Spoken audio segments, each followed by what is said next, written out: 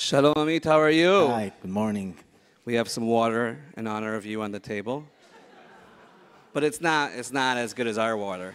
No, it's not. Exactly.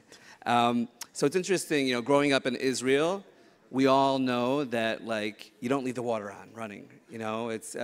We grow up acknowledging the fact that there could be water shortage, though I think in recent years, there's so many technologies and things that have been developed that it's not so much so, right, anymore. Yeah, actually, in the last decade, I can say that the shift to desalination actually abolished the fear of scarcity. There will be no more scarcity in water in Israel. Right. So it's interesting. We had a conversation before, and I learned that you guys invest in startups that have to do with the ecosystem of water, etc., which is a surprising move because people imagine it as just some sort of like a bureaucratic organization. Well, it's not surprising for me. I'll tell you, it's a part of a whole strategy of keeping and preserving Mekorot as the best utility water supply in the world. I don't know if people know, but Mekorot, compared to any benchmark of a utility water supplier in the world, is by far better. I'll give you some examples.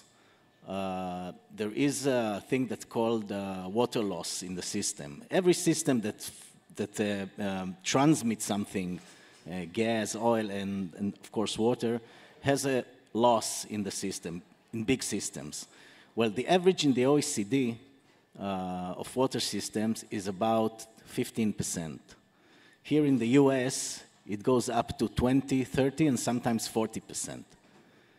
In Mekorot, it's less than 4%. Wow. Mekorot has outstanding performances, as I mentioned, compared to any benchmark you can think about. It's the only utility in the world that integrated different sources of water into a unified system. Groundwater, surface water, desalinated water, of course. And you cannot do all of this without being in the cutting-edge technology, using the cutting-edge technology. So to do this, we have to invest. We invest, by the way, $500 million every year in the infrastructure. Wow. and also in technology combined. And can you give us an example of a firm that you invest in that's innovative, it's groundbreaking? Actually, we are not a financial investor. We are strategic. It's strategic, obviously. So our portfolio, we have currently something like 10 startups which we invested in.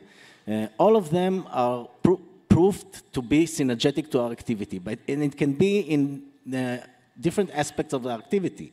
It's cybersecurity, to make sure that the system is not harmed.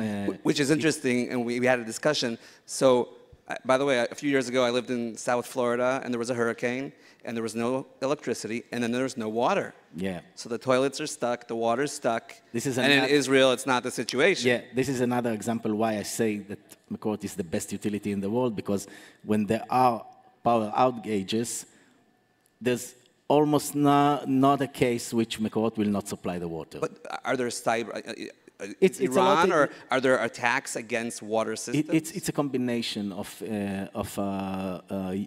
big redundancy in the system, a lot of backups, and a very smart management of the system, which you can always bring water from other source to bypass the problem and to challenge the scarcity in the spot. Right. You have another example of a company? Yeah, sure. So talked about cyber, but it can be also the treatment of water. For example, Mekorot has to put chlorine in the water. This is the case in Israel. Chlorine. Chlorine, again. And it's a dangerous material. It's a chemical. It's very bureaucratic to move it and to deal with it. It's very dangerous. We found a small startup that can do this chlorine on the site without using any transportation, without using any outside materials, from the water itself, using some salt for cooking. Okay. So In basically, some kind of a procedure. the water itself creates, creates the chlorine on site. That's amazing. It's amazing. Wow, wow. And internationally, you mentioned it just a bit, but many countries around the world come to you or you go to them and ask and seek for advice. Can you give us an example of a country around the world that that you advised or you even Yeah, actually, we're not going to them; they're coming to us. And we say in Hebrew, because "הרוצה את הרב יבוא אליו." If you want the rabbi, you come to the rabbi. Because of the outstanding performance, we get a lot of approaches from everywhere. We are now currently working in 10 provinces in Argentina, in Paraguay, in Peru. In the other hand, on the other side of the world, we are working in Azerbaijan, in Kazakhstan. We had, before the war, connections with Morocco and Bahrain. And just recently, the Emirates contacted us to try and see if there is something we can do about their aquifers.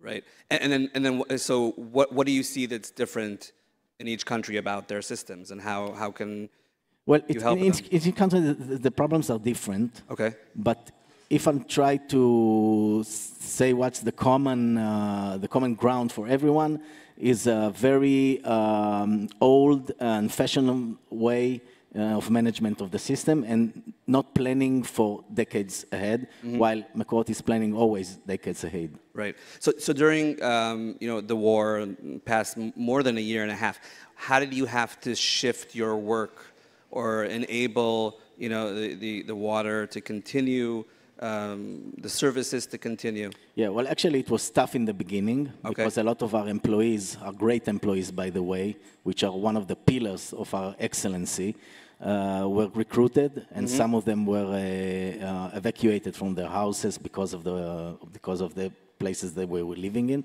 But still, their commitment and the resilience of the system, and me and my management thought that we should go on and keep on doing as best we can.